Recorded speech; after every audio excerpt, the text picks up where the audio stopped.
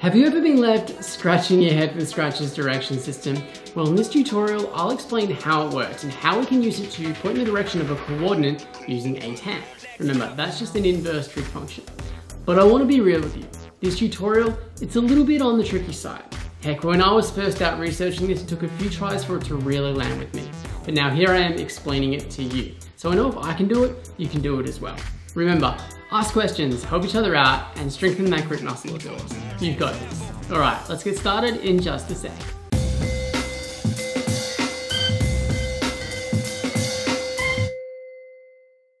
Hey, what's up crew? It's the Surfing Scratcher here, teacher, surfer, programmer, and I help curious people just like you along on their learning journeys through video tutorials. Welcome back to our Scratch trigonometry series. If you're just jumping in, check out the starter project down in the description or the cards in the top right hand corner now, as we've done a little bit of work to get up to this point. You are going to need some understanding of SOHCAHTOA, so if you're unfamiliar with that, I suggest you go check out a Khan Academy video first, or an earlier video that I've recorded applying it in Scratch. More cards coming your way and links in the description. Currently our rocket ship zooms around the stage, which is just dandy, but it's always oriented up north. So what we're going to be doing in this tutorial is manipulating its direction based on our keyboard presses. I'm going to use trigonometry to help us out with this. So let's jump across to Sketchbook to build a visual understanding first. Okay, we're over here in Sketchbook and we've got our little rocket ship here in the center. We've got our X going across and we've got our Y going up and down. And we've also got our trig functions here, our SOHCAHTOA. And we'll use this to help us out with rotating the direction of our ship. First thing I want to do is kind of translate these terms, hypotenuse, opposite, and adjacent, and create a new triangle with labels that will be a little bit more familiar. So that brings me to this little triangle here. Whenever we go across, we're referring to the X value, and that's the X velocity, the amount that the rocket ship moves across the screen.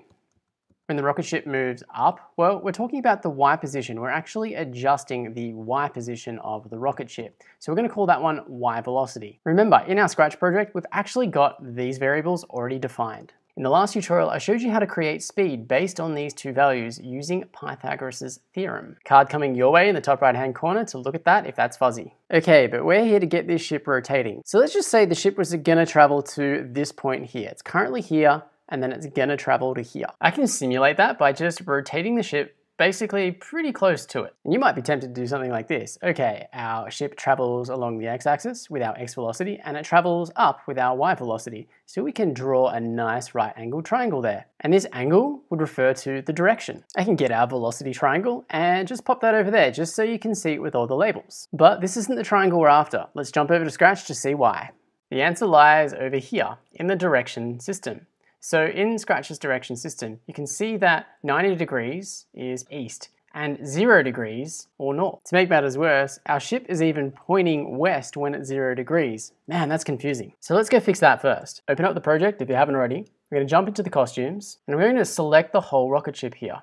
And what we're going to do is we're going to rotate it east. I'm just holding down the shift key so it's directly east. And you can see when it's pointing east on Scratch, when it's 0 degrees, it's pointing up. Just going to pop open the direction box again, and I'm going to rotate the direction clockwise. And you notice that the direction values start to increase positively. So these are positive numbers. And when we get to 90 degrees, our ship is pointing east. When I rotate the ship all the way down to south, we get to 180 degrees. When I reset the ship back to north and we turn anti-clockwise now, look, the direction values are now negative. They're kind of reflecting what was happening on the other side. And they go all the way down to negative 180. And then they kind of flip over like this. So the big takeaway here is 0 degrees is pointing north, or at 12 o'clock. And recall back in Sketchbook, our rocket ship was sort of pointing around this direction. And you can see this is the triangle that we want to emulate. So let's jump back over to Sketchbook to suss it out. Okay, so we're back over here in Sketchbook. And let's draw our starting point first. So remember, going up north, or 12 p.m., that's 0 degrees. We're wanting to go over to this spot right here. And then we can just complete our right angled triangle. We can signify our right angled triangle. And this is the angle that we're interested in. I've just placed our colors back here and shaded in the angle. Now let's get our labels back up. There's our angle, signified by this shaded area. And first we go up with the y velocity, the change in the y of the ship. And then we go across, because that's our change in x value to arrive at our destination point. Now that our reference angle is here, our y velocity is actually the adjacent angle, and our x velocity is the opposite angle. And when we have two bits of information, we can compute a third bit of information. This is where our SOHCAHTOA ratios will come to our rescue. We know the opposite, we know the adjacent, and we want to find out what the angle is. So we can use TOA to help us out.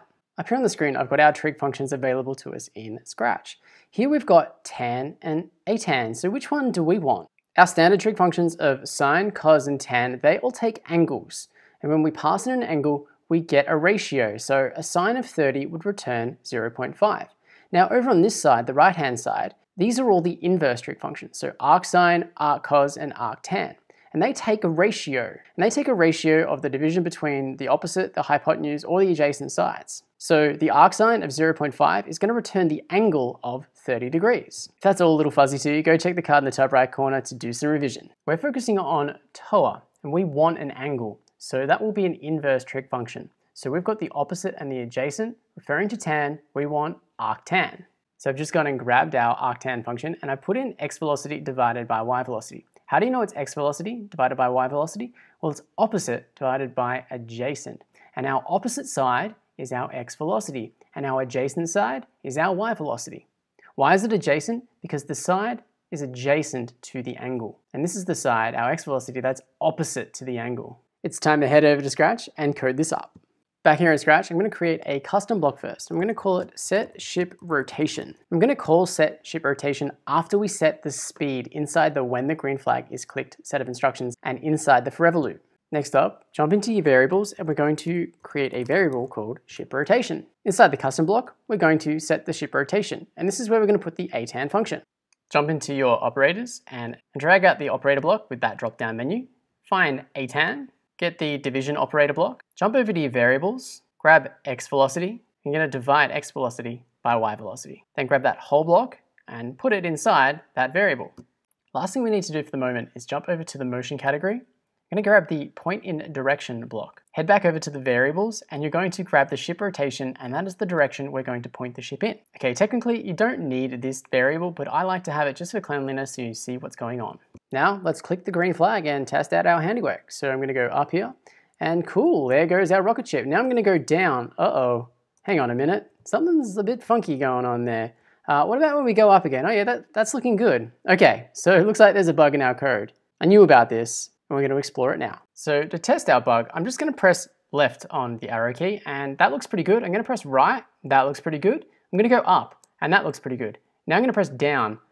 Okay, something's a bit wonky when we go down. Now I'm going to press left and down, and that's pretty wonky. I'm going to go back up, and now I'm going to press right and down, and that's also wonky. So there's something happening when we are going down, and in the left quadrant and the right quadrant. So let's jump over to Sketchbook to explore what's happening.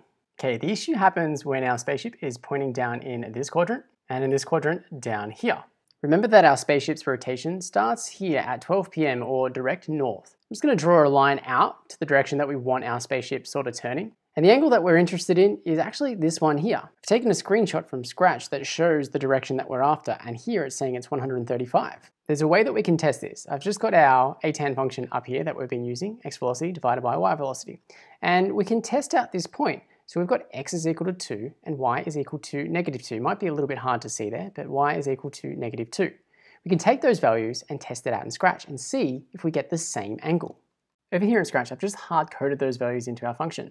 So x velocity being 2, y velocity being negative 2. I'll click this and we get negative 45. That isn't 135. Can you think of where that comes from? Let's go explore it. We know that when our ship is fully rotated south, that angle is 180 degrees. So what's the difference between 180 degrees and 135 degrees? Yep, it's 45 degrees. So it seems like what Scratch is giving us is this right angle triangle right here. But this is 45 degrees, not negative 45 degrees. The answer lies in this clock that I've got up on the screen. Remember, 12 o'clock refers to 0 degrees, 3 o'clock 90, 6 o'clock 180 or negative 180, and 9 o'clock negative 90. Now that works true for the y values that are greater than 0. But when the values are less than 0, our clock actually rotates all the way around. So our new 0 degrees is actually down here, and this is where our 12 o'clock is. I know, it's pretty funky, right? So if we trace along anti-clockwise and we see the values from 0 degrees, we're going to negative 90, which is why this angle here is negative 45 degrees and not 45 degrees. When our ship is oriented in this quadrant and we look at our values, they're actually increasing from 0 to 90, so they're positive angles. This is good to know. So when our ship is angled toward this quadrant, we're getting angles between 0 and 90 degrees. And when it's angled in this quadrant, we're getting angles between 0 and negative 90 degrees. I've just cleared the screen and got us back to where we started. Well, we know we only want to do some action when y is less than 0. And we know if we rotate fully around all the way, it'll be 180 degrees. So we can say that when y is less than 0, we can add 180 degrees to whatever value we get. So instead of our starting value being 0, we're making the new starting value 180 essentially, and then we're just taking away the angle. So it would be 180 take away 45, and that's going to leave us at our 135 degree value. For the angles over here, we're just going to add whatever angle is here to 180 degrees. And thankfully, Scratch just converts this angle to its negative counterpart for us. How nice. Thanks, Scratch. We could use some logic to make this a negative number, but I'll leave that for you to discover. Now it's time to head over to Scratch and code this up. So back in Scratch, we need an if block. I'm going to put that pointing direction outside the if block. We need the less than operator, and we're looking for when y velocity, so the change in the y amount, is less than 0. So that means it's a negative number. And when that happens, we need to change the ship rotation by 180. So we're adding 180 to the ship rotation. Let's hit the green flag and test it out. So we're going up, across, back left, and now we're headed down and everything is as it should be. Yeehaw. I was in the Scratch forums researching and I found a really slick way to do this in one line thanks to 0716. So this is an extension for those who are looking for a challenge. So when y is less than 0, this is going to evaluate to true, and true is a number 1. When y is greater than 0 or 0, then this is going to evaluate to false and it will return in a 0. So we can use the 1 and the 0 to our advantage. We can multiply 180 by that true or false value. So right now, this is going to evaluate to false. But as I move the ship down and I click this, it results in 180. I move up and it goes to 0. It's basically this if block in a reporter block. Then what we can do is we can add our atan value to our 180 degree switch and slot that in. And the really cool thing is we don't need that if block. But hey, just do what works for you. And there's all that code so you can see it. And there you have it. Our ship is just zooming around the screen looking pretty nice, and it feels pretty nice as well. I hope yours does too. But if I look at our game, it's a little bit easy for our rocket. Nothing really happens. I mean, it's not really a game. So what we're going to do is we're going to set up a turret to fire at our ship, and we'll get some practice with the atan function again. In later tutorials, we're going to be shooting missiles and we're going to be using different trig functions. So make sure you stick it out. You're doing an incredible job. This isn't easy, but you're persevering with it. You're doing incredible. So keep at it. I'm here to support you along the way. I hope this video helped wriggle you along with your understanding of finding angles using trigonometry. And that's basically the shortcut. If you're out there building a game, be it in Scratch or some other programming language, and you want to find an angle, 90–95% of the time, you're going to be using atan. If you're still a little bit fuzzy, it's cool because we're going to have another crack at it in the next tutorial. And if you reckon you got it down, that's cool because repetition is the mother of skill attainment. It'd be great to have another pass at it anyway.